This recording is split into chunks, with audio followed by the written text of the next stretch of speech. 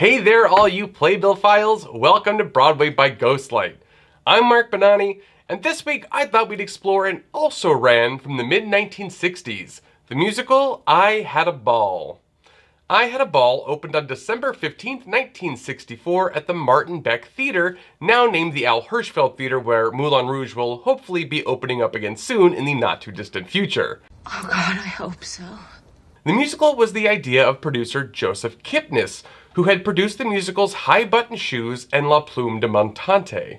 He would go on to produce several more Broadway productions, some hits like Applause, Seesaw, and I Love My Wife, and some epic flops like La Grosse Valise, Rockabye Hamlet, and One Night Stand, which, true to its name, lasted only one night. Oof. Kipnis hired director Lloyd Richards, who would go on to lead Yale Repertory Theatre and be a frequent collaborator of playwright August Wilson, directing many of his plays. Richard was replaced, however, during the Detroit out-of-town tryout by John Allen, after Richards and Kipnis had a big blowout, but Lloyd Richards did maintain the directorial credit in the playbill. Good for you, boy! Choreography was by the wonderful Anna White. The score for the musical was by relative unknowns Jack Lawrence and Stan Freeman. Jack Lawrence had had success in the pop world, having written the English lyrics to Beyond the Sea, Bobby Darin's signature song, as well as songs for the likes of Frank Sinatra and Rosemary Clooney. He also wrote the lyrics to the Disney songs Never Smile at a Crocodile from Peter Pan and Once Upon a Dream from Sleeping Beauty. On Broadway, however, he was not as prolific. Failure, failure, failure, failure, failure, failure, failure. He had written the lyrics for the musical Court in Time, which I'm sure you're all familiar with. No? No one? Really? Okay. Anyway, Lawrence's collaborator for I Had a Ball was Stan Freeman, who was making his Broadway debut with this show.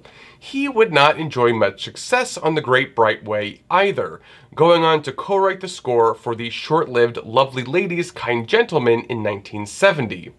The book for the musical was written by Jerome Chodoroff, who had written one of my favorite old comedies turned films in the 1940s, My Sister Eileen, which he then adapted for the musical based on it, Wonderful Town, in 1953. One of my favorite shows and definitely an underappreciated musical in my humble opinion. Flood-eye, flood-eye, flood-eye, flood-eye. Hoi. Gesundheit. You're welcome. I Had a Ball had a great cast. The show was a star vehicle for nightclub comedian and beloved character actor Buddy Hackett. Hackett is probably best known today for the Herbie the Love Bug movies, as well as the voice of Scuttle from Disney's The Little Mermaid. It's a dingle hopper. He also, of course, starred as Marcellus Washburn in the film version of The Music Man. Shapoopy, shapoopy, shapoopy. Hackett was not too keen on Broadway though, ever since the last show he was a part of, a play called Viva Madison Avenue, closed after only 2 performances, and he really had no interest in doing a musical. Sorry, boys. I don't sing. But he felt he owed it to his friend Joe Kipnis, the producer, who was a big champion for Hackett early in his career. The musical also starred one of the leading men of Broadway's golden age, Richard Kiley, as well as powerhouses Karen Morrow and Luba Lisa. So let's dive in and break down the plot of this musical, shall we? Now listen carefully, here's the plot.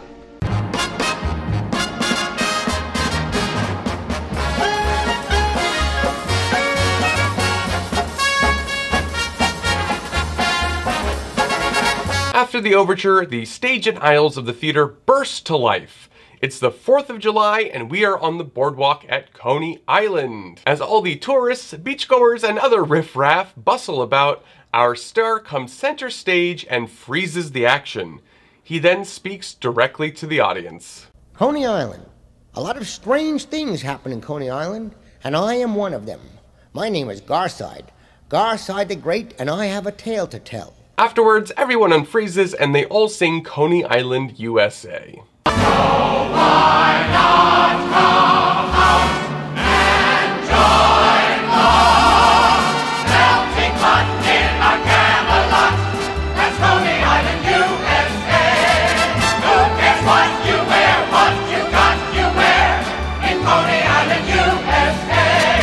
We then meet the eccentric bunch of lovable, seedy, carny types that work the boardwalk, known as the Alley Gang. There's Gimlet, who operates the Tunnel of Love, Osaka, a pretty cringy Asian stereotype, who runs the shooting gallery, Ma Maloney, who runs a food stand serving pizza, knishes, franks, and beer, and Joe the Muzzler, who runs the Belly Rama belly dancing place, where a girl named Morocco works. Morocco played herself, according to the playbill.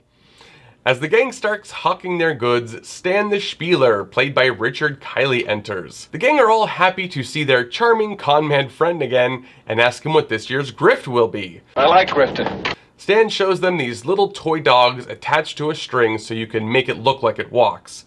He tries to sell the dogs to the various people on the boardwalk, but no dice. He does, however, give one to a little girl on the house, just so we can see that this grifter has a heart of gold. Our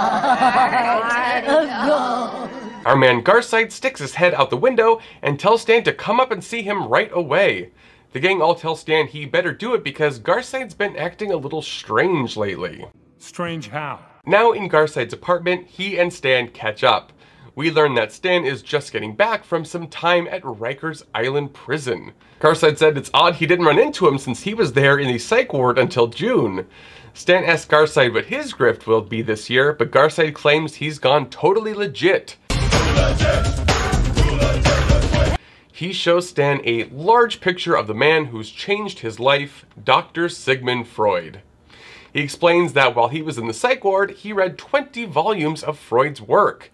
He then handstands a business card that reads Garside the Great Psychologist. Garside explains that he uses analysis, but he throws in a little hocus-pocus schmear to really sell it. Give 'em the old hocus-pocus. For $5, you get a character reading plus your zodiac read.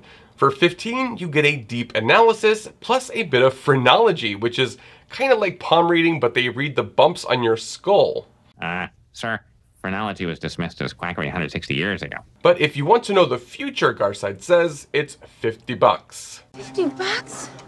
He then produces a fake crystal ball he's named Sam. Stan, of course, thinks that this is the most harebrained scheme Garside has ever come up with. But Garside said he is serious and tells his friend he'll even give him a free 50-minute hour of psychoanalysis. Stan is reluctant, but Garside begs him to at least let him practice on him as a friend. Stan agrees and lays down on the couch. Garside then basically lays into him. He tells him he's a failure in life because he's too afraid of a challenge, so he hides behind his grifts. Sometimes the truth hurts. We then get a little more exposition and learn that Stan graduated summa cum laude from Cornell University and was once married but got his heart broken. Stan says he likes being free of commitments, but Garside says that someone who's alone is only half of a person. That seems harsh, just saying. Stan does a total 180 and literally says, you know what? You're right. He sings The Other Half of Me. Somewhere there has to be the other half of me, the other half of me I've yet to meet. Back on the boardwalks as Stan is leaving Garside's, the alley gang are dying to know what Garside's been up to. Before Stan can answer though, Garside sticks his head out the window and puts out a sign for Garside the Great Psychologist and announces he's open for business. He quickly hides the sign, however, when Officer Milhauser steps onto the boardwalk. And this cop definitely woke up on the wrong side of the bed because he just starts shutting everybody down. Cops are the worst. He slaps summons on Ma Maloney's food cart for food poisoning complaints, Osaka for rigging the shooting gallery, Gimlet for allowing unsavory activities to go on at his Tunnel of Love, and Joe the Muzzler for obscenity complaints at his Belly Rama, which he tries to convince the officer is not obscene by having Morocco dance for him. That's not going to work. Luckily for the gang, another of the boardwalk's colorful characters appears, Brooks the Loan Shark, who bribes the officer to tear up the summonses. The officer takes the money, then chases after a streetwalker named Violet, which is definitely a callback to My Sister Eileen / Wonderful Town, which also features a streetwalker named Violet. You have the Marvel Cinematic Universe, and now there's the Jerome Chodorov theatrical universe. You're welcome. No, that's not a thing. After Brooks collects double what he's just bribed the cop from the alley gang, he turns his attention to Garside. He tells him that it's collection day and he has to pay up on the $100 he owes him, though Garside only borrowed $4. An interest rate of 10,000%. He then literally twists Garside's arm until he says he'll have the money by 5 p.m. Brooks then looks at the rest of the gang and says that business is a little slow and asks if anyone needs any money. The gang of course say they don't want anything to do with a scammer like him, but Brooks assures them they've got him all wrong and they sing Red-Blooded American Boy, which was not recorded for the original Broadway cast recording. Come on! That makes me so angry. You wouldn't like me when I'm angry. Anyway, after that rousing, maybe, number, Brooks leaves as Jeannie, who runs the Ferris wheel, comes on stage. Jeannie was played by the wonderful Karen Morrow. She tells the gang that her hawker quit on her that morning and she's looking for Garside, who used to work for her. The gang tell Jeannie about Garside's new psychological career, and an exasperated Jeannie heads upstairs to Garside's. Jeannie has always looked out for Garside and is very skeptical about his new vocation. Seems a little sketchy. He tells her about the trouble with the loan shark and asks to borrow $100. She says she'll give him the $100 free and clear if he gives all this nonsense up and comes back to work for her. But Garside says he wants to actually help people, including her, and starts his amateur analysis with her just as he did with Stan. Now, I am not a professional psychologist, but I am an amateur psychologist. Because this is the 1960s, it gets pretty sexist here, with Garside talking about how frumpy her clothes are and how you're afraid to let anyone grab your tomatoes and such things like that. But she, just like Stan, is not interested in love. I'm not at all in love. She reminds him how she's been married before and got her heart broken, which is also like Stan. Yeah, this show had absolutely no room for subtlety. Anyways, she affirms her independence, mostly to convince herself, and sings I Got Everything I Want. Got a one-bedroom flat, got a self-sufficient cat. I'm not sure where I'm going, but I sure know where I'm at. On the shelf, by myself, I'm so happy, 'cause I got everything I want. After the number, it suddenly strikes Garside that Stan and Jeannie would be perfect for each other. Garside consults his phony crystal ball and asks it if it sees anyone for Jeannie that is tall, went to Cornell University, and graduated summa cum laude. Jeannie is of course onto his game and knows he must already have someone in mind. But before Garside can try to convince her otherwise, the music suddenly swells and the ball turns bright red. Ooh. Garside starts to panic, because this is definitely not supposed to happen, but to his amazement, he actually begins to see images in the crystal ball. He says he sees Jeannie in a beautiful dress with crushed diamonds in her hair. He says he hears 5 bells. It's 5 o'clock. And he sees a man approaching Jeannie. But just as the man is about to turn around so Garside can see his face, Jeannie turns on the light and the light in the ball goes out. Hey, I was watching that. Garside is sure of what he saw, but of course Jeannie doesn't believe any of it and leaves. Stan then knocks on the door. He's come to apologize for being curt with him earlier, but Garside is convinced that Sam the Crystal Ball called him there instead. He tells Stan that he thinks he saw him in the ball with his dream girl, but Stan says despite what he said earlier, or I guess sang earlier, he doesn't want a woman in his life. Garside won't give up and tries to show Stan for himself. At Garside's command, the ball does light up bright red again. The same images appear at 5 o'clock on the boardwalk. Stan actually begins to see something too and turns on the lights to see better, causing the ball to shut down. Why does everybody keep doing that? Stan starts to get angry that he almost fell for what he believes to be Garside's latest scam, and takes the ball and threatens to smash it if Garside doesn't promise to never use it again. That escalated fast. As soon as he leaves, however, Garside just can't help himself and looks into the crystal ball once more. He sees the same image again, Jeannie approaching a mystery man. The mystery man finally turns around and Garside sees his face. But it's not Stan, it's Brooks the loan shark. What? Garside is stunned and sings the fast-paced patter song, Dr. Freud. Dr. Freud, Doctor, please don't be annoyed, but I really saw a vision, yes I did. Dr. Freud, with your teachings I have toyed, now I've got a funny feeling in my id. Does it mean that I'm regressing, or perhaps I'm retrogressing? Do I sound a nitsy-bitsy idiotic? How can I dispel a vision when it isn't television? Does it mean I'm going skitsy or psychotic? Back on the boardwalk, Jeannie commiserates with Ma Maloney and asks her if Garside was right.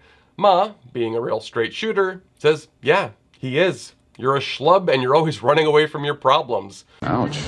But Ma says she knows just what she needs. The power of positive thinking, plus some makeup and perfume. Yikes. She sings Think Beautiful. Just think beautiful, think pretty, and think adorable things. Though you may be deceiving yourself, you will end up believing yourself. Just think beautiful, think lovely, and wear invisible wings. Jeannie leaves as Ma spots Brooks coming. It's almost 5 p.m. and the gang wonders where in the world they can come up with $100 to help out Garside. Where are we gonna come up with that kind of scratch? Just then, a bombshell of a woman enters wearing expensive furs and dripping in jewels. They soon realize it's Addie Farowski. Addie was once a spieler for Ma Maloney. She was also apparently quite the promiscuous girl, known as Miss Under the Boardwalk 1960. Tramp. She left to get married, but she's back now, and as one character says, I know all little girls grow up, but you exploded. Ha! Addie says she's made it big, but wanted to remind herself just how big, so she's come to see her old stomping ground again. Ma asks if she's still married, and Addie says she just got done with husband number 3, but she's looking for number 4. Marriage is a great institution. Yeah, but who wants to be in an institution? The gang then all sing Addie's At It Again. Well, feast your eyes on the merchandise. Just take a look and eat your hearts out. When I aim, boys, it's for bigger game, boys. Yes, Addie's At It Again. After the song, the gang tell Addie she should go see Garside so he can look into his crystal ball and find husband number 4 for her, and she agrees and goes to his parlor. After Garside and Addie catch up for a bit, she asks him to look into his ball to find someone for her. She says she's got all the money she needs, now she wants happiness. But Garside is still freaked out by what he saw earlier in the ball and doesn't want to do it. But Addie says she'll pay him $100 once he delivers the man. So Garside once more looks into the ball. It glows bright red again and he sees the alley. He hears the bells telling him it's 5 o'clock and he sees Addie and she's with the man. The man turns around and Garside sees that it's Stan. What? But he won't tell Addie who it is. Garside says, no way, that's not your man. But Addie is intrigued and intends on being in the alley at 5 p.m. to meet this mystery man, and then she'll give him his $100. It's my money and I need it now! Back on the boardwalk, Addie is telling the gang all about what she learned at Garside's, and she notices it's 10 minutes until 5, and she leaves to go freshen up. Garside comes out and tells them he got the $100, but it's COD. I just love COD. He tells them to get rid of Addie, and if Jeannie shows up, get rid of her too. Just as Stan enters, clearly all freshened up to meet his potential future mate. Garside tries to convince him that the girl he saw him with in the ball is not the right girl for him. She is not the right girl for you. Stan starts to doubt finding love at all, but the gang all tell him he needs faith. Listen, listen, listen, listen. Faith, faith, brother. Faith, faith, brother, you're as old as your doubts, but misty, you're as young as your faith. It's now almost 5 o'clock and Brooks enters looking for Garside. Yeah, where are we on the $100? Officer Milhauser comes on as well and sees Garside's sign advertising his new, not-so-legal business and goes to find him too. Brooks spots Garside trying to escape out his window and goes for him. Stan tries to stall him, but Brooks shoves him out of the way and Stan knocks into Addie, who's returned, and they lock eyes. Brooks chases Garside, but bumps into Jeannie, and they lock eyes. The bell then starts to chime 5 just as the crystal ball foretold, and the seemingly mismatched couple sing Can It Be Possible? Are you? Am I?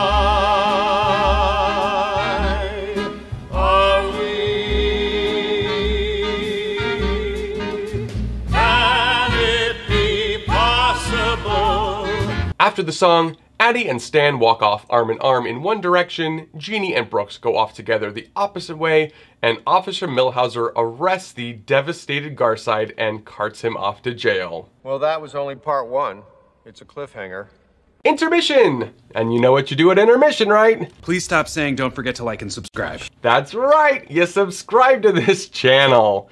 If you haven't done it already, subscribe to this channel now. It would really help me out. If you're finding value in this, it would really help this channel to grow, and I can keep making videos. Oh, but sounds like Act 2 is starting, so we better get back to it. Act 2. Let's go. It is 2 months later and we're back at the boardwalk, but the alley gang have lost their oomph. Officer Milhouser starts disparaging Coney Island and all the foreign and low-class people who have invaded it. Racism, racism. Then Mom Maloney and the rest of the gang sing the admittedly catchy but horribly racist neighborhood song. They're oozing through the drain pipes, squeezing through the floors.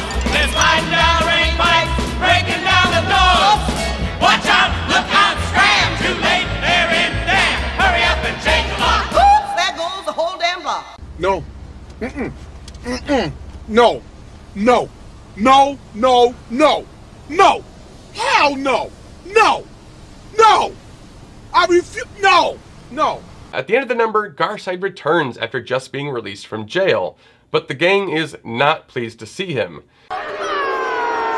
He tries to bribe them with ceramic cats he made in occupational therapy, but they still give him the cold shoulder. Turns out Stan and Jeannie have been missing for the whole 2 months Garside's been away, and the gang all blame Garside and that stupid crystal ball Sam. See, it's your fault. No. Yes, it's your fault. No. Yes, it is. It's not. It's true. Officer Milhouser tells Garside he's in trouble with his parole officer for missing his last 2 check-ins because no one told him Garside had gone back to jail. So Garside and Officer Milhouser leave. Brooks and Jeannie then enter dressed to the nines. They announce they're throwing a party tonight in Garside's honor. Stan then shows up as well, also looking very spiffy. Well, hello, Mr. Fancy Pants. He is over the moon happy since he and Addie married each other, and Addie is apparently a changed woman and suddenly the perfect housewife. She's not. The gang make comments about how rich Brooks and Stan look, and the duo sing The Affluent Society. Affable members of the Affluent Society. What a comfortable stage in this age of anxiety. Status symbols, go-getters, tastemakers, pace-setters with credit cards and credit letters. Awfully affable, influent members of the Affluent Society. Afterwards, Garside returns. Both Stan and Brooks rush to tell him how happy they are, and it's all thanks to him. Brooks not only waives the $100 IOU, but gives Garside $500 as a gift. Cha-ching! Stan says he's making Garside a full-time partner in his new business with a secretary and everything. Osaka then brings Garside Sam the crystal ball. He'd put it out as a prize in his shooting gallery, but no one won it. Garside is ecstatic to see his fortune-telling friend when it suddenly glows bright red. Here we go again. Garside, who can seemingly now talk to the ball, says it's a message for Stan. He says he sees a bunch of cats having a meeting about these small outhouse-looking things. That's weird. Stan excitedly says that this is the new business he's splitting with Garside. He's bought a bunch of cabanas on a beach in Darien, Connecticut. Stan takes this as a great sign and runs off to tell Addie who's out on the beach. But Sam the Ball isn't done yet. He's now got a vision for Brooks.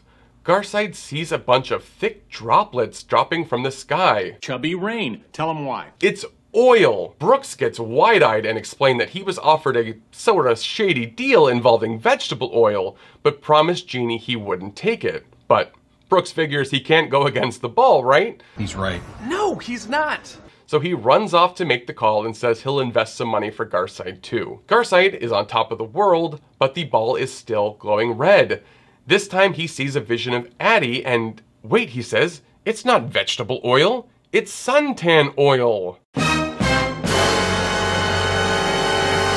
And he rushes off to find Brooks and Stan. Out on the beach, a group of lifeguards are doing calisthenics, as you do, when Addie appears. She flirts heavily with all the lifeguards and they have a big dance number together. Stan catches the end of the number and it's clear to Stan and the audience that Addie hasn't actually changed at all. Once a tramp, always a tramp. he sings Fickle Finger of Fate. Life is a dirty book that should be censored, my friend. Don't try to steal a look to find out how it will end. The end is clear, my friend. We're puppets tied to a string on the fickle finger of fate. Afterwards, Garside rushes on to warn Stan, but it's too late. Stan is heartbroken and he says he is absolutely done with women. He leaves, but not before telling Garside to drop dead. Harsh. The set revolves and we're at Joe's Belly-Rama, where the party in Garside's honor is in full swing. Jeannie is on cloud 9 and she sings the title song, I Had a Ball. And here is a bit of Karen Morrow and the original Broadway cast performing that number on the Ed Sullivan Show.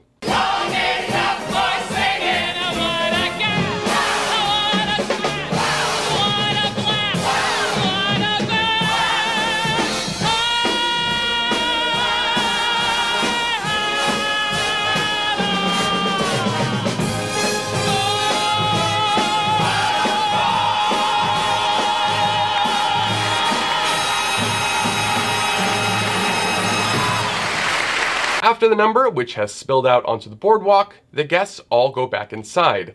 Garside comes on and hides in the pizza stand as Brooks comes on to find Jeannie. Brooks is frantically looking for any money he can scrounge up and seems to be in a big hurry. He finally confesses to Jeannie that he invested in the vegetable oil deal and it's gone bad, leaving him in the lurch for $200,000.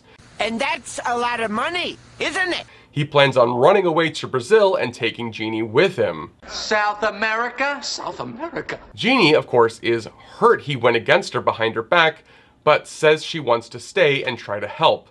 She even wonders how much she'd get for her Ferris wheel. But Brooks tells her he already sold it out from under her by forging her name. Not cool, man. Not cool. She is, of course, devastated and livid and kicks him to the curb. After Brooks leaves, Garside enters and tries to console Jeannie. But after Garside tries to set her up once more with Stan, she tells him she's through and to never mention it again. Garside leaves and Jeannie sings Almost. Almost means never. We're so far apart. I love to think we almost let it start. Later on, we're in Garside's parlor when a very angry Addie storms in. She chucks the crystal ball out the window, but Garside is too depressed to care. She tells him that Stan left her before she could leave him, and that Stan didn't take a nickel of her money. Brooks then enters, also to yell at Garside. He has the crystal ball in his hands, which she said almost killed him. He goes to punch Garside in the mouth, but Addie tells him it was she who threw it out the window and slaps Brooks. Brooks then slaps her back. It's, of course, love at first fight. They sing You Deserve Me. I'm no gentle, sentimental sap. I slap. Well, my pet, you finally met your match. I scratch. After the happy new couple leave arm in arm, Sam, the crystal ball, glows red yet again. This time he sees Stan and Jeannie as Romeo and Juliet, happy together on a warm, sunny Labor Day. Garside is overjoyed and sings a reprise of You Deserve Me to Sam the Ball. Your prognostication plus my sly manipulation, we go together, Sam. Let's glow together, Sam. The next scene takes us to Labor Day at the alley, but it's not sunny and warm, it's a rainy day. Stan enters hawking cheap silk ties. Garside comes on and tries to tell him about what the ball saw for him, but he doesn't want to listen and goes off. Jeannie enters and she's hawking these dancing dolls, but she's no good at it. She's bad, and she sucks. The gang all try to ask her why she's selling dolls, but before she can finish telling them about how she lost her Ferris wheel, we hear a police whistle and Stan dashes on and hides. Officer Milhauser runs on and the gang send him in the wrong direction. Garside tries to tell Jeannie about the new prediction, but she's not interested and goes back to selling her dolls. Officer Milhauser comes back and asks to see Jeannie's peddling license, which of course she doesn't have, and so she kicks him in the shins and runs away.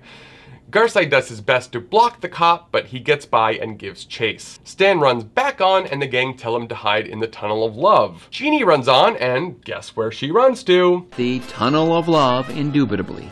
Officer Milhauser chases her into the Tunnel of Love and Garside follows. The stage revolves and we are now inside the Tunnel of Love.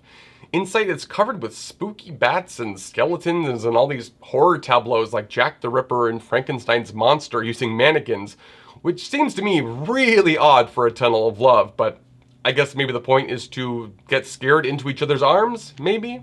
I don't know. Oh, the Tunnel of Love. Nothing gets a woman in your arms faster than scary robots and simulated privacy. There's then this big sequence with Jeannie, Stan, Garside, and the cop all ducking into different hiding spots while the stage rotates and comic hijinks ensue. Finally, the death scene from Romeo and Juliet rotates by.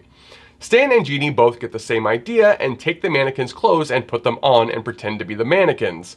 The stage continues to rotate and Officer Milhauser thinks he's found Stan and Jeannie, but as he grabs what turns out to be a dummy, the arm falls off and Milhauser faints. Everyone exits back onto the alley and Stan and Jeannie start arguing. Garside tries to stop them and tell them they are destined to be together. What's the matter with you? Now don't you two see that you're in love with each other? But they both laugh at him. Officer Milhauser has come to and chases after the couple. They try to run in opposite directions, but Milhauser has already cuffed them together and they get jerked back into each other's arms. The sun then comes out and shines bright and warm. Jeannie and Stan seem to be falling in love, and as they are carted off to jail holding hands, Garside and the gang sing a reprise of Fickle Finger of Fate. The end.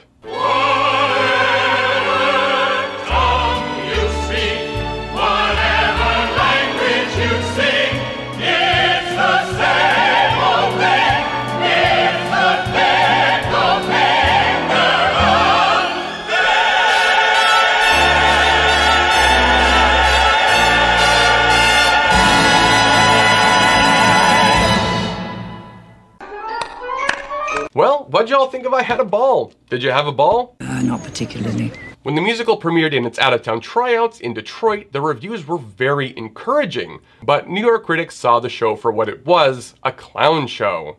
People seem to like the clowns. In the 1930s and 40s, popular comics would often lead musicals with very slight books, which were no more than an excuse to get the comic from one silly song or scenario to another.